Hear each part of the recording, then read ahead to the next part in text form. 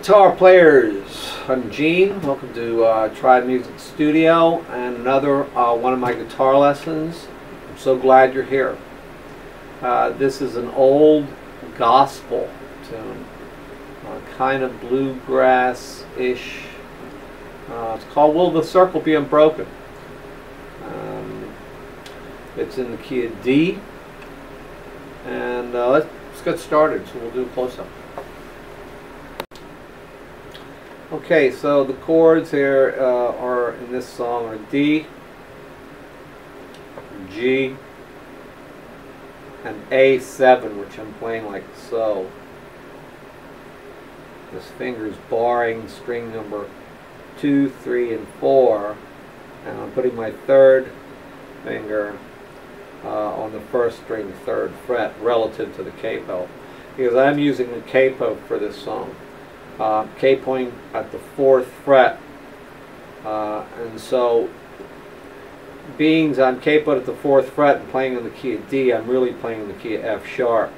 So I'm really playing an F sharp when I do the D shape, and the B when I'm playing the G shape, and the C sharp when I'm playing, or a C sharp 7 when I'm playing the A7 shape. But we'll just pretend we're in the key of D, playing D, G, and A7. You could even do a straight A. If you don't like the A7, just play an A. In fact, you can play the regular old, plain old A7 like this, if you wish. It's all up to you. Whichever one works the best, whichever one you like the best, that's the one you do, and you're good. You'll be fine. Now, the rhythm. Excuse me. You don't need the capo either. You can just take the capo off and play down at the bottom, at the neck down here, just regular, just so. I just like singing it better capoed at the 4th fret. Maybe you'll like better at the 2nd fret. Excellent. Maybe you want the 3rd fret though. Okay. It's all up to you when you do it, where you like it, where it sounds best and is most comfortable, works the best for you. So now the rhythm that I like to do with this, and that I do when I play it, is I hit a bass note. So for the D chord, it's going to be the 4th string, and if we're playing open, it'll be the 4th string open. So I hit a bass note, and then I go down, up, down, up, down, up. And that's the rhythm the whole way through. It's a bass note, and down, up, down, up, down, up. If you want to put a count to that, we can say it's 1, 2, and 3, and 4, and the whole way through. 1, 2, and 3, and 4, and 1, 2, and 3, and 4, and bass note, down, up, down, up, down, up. Bass note, down, up, down, up, down, up.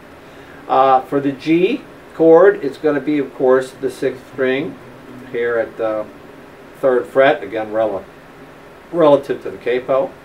Bass note, down, up, down, up, down, up. And for the A7, it's going to be the 5th string, which will be open again relative to the capo, and it's bass note, down, up, down, up, down, up. So, the chord progression is going to go from a D to a G, back to a D, and to an A7, and to a D again. You might want to write that down. And it's gonna that's the whole chord progression for the whole tune, and it's for the verses and for the chorus. So it's all the same. And we'll start with 4 we'll call measures of the D. It'll go to 2 measures of G, 8 measures of the D again, 1 of the A7, or A if you wish, and 1 of D. And what I'm calling or counting as a measure is when I go bass note, down, up, down, up, down, up, counting 1, 2, and 3, and 4, and that's one measure. So that first measure of D, we'll be doing that 4 times. That's why I said there's 4 measures of D. And when I go to the next chord, G, it's 2 measures. So it's counting the bass note down, up, down, up, down, up twice. You then go back to D again. It's 8 times, and you're going to do that, counting to 4. Then to A7 for 1, and again back to D for 1. Counting to 4, then it starts all over. So a quick example here is, I was standing, that was 1, by my, that was 2, window, there's 3, there's 4, on up, go to G, cold and cloudy, that was twice, I'm doing that. I go to D for day, when I saw that, there's 4, first come 5, rolling 6, 4, 2, 7, carry my 8, A7, mother, that was 1 time to D for 1, away, away, and stars wheel the circle,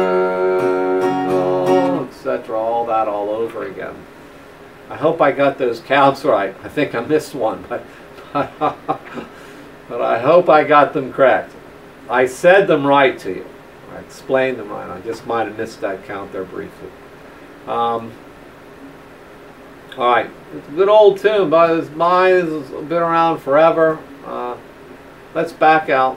Yeah, anyway, this is a great old song. It's been around forever. Lots of people know it and like it. You know, and I like doing variety, some rock stuff, some blues stuff, some pop, and even this type of gospel type or bluegrass type stuff, as well as other things. Besides, you know, like some of the children's songs. I'm doing that because there's people out there who would like to know some children's songs. So this is great, jamming with another person and then picking some kind of lead to it. Harmonica goes great with this. Maybe one of these days I'll do one with a harmonica. Same tune, just with harmonica, to give you an example of that. Okay, hey, thanks. Bye.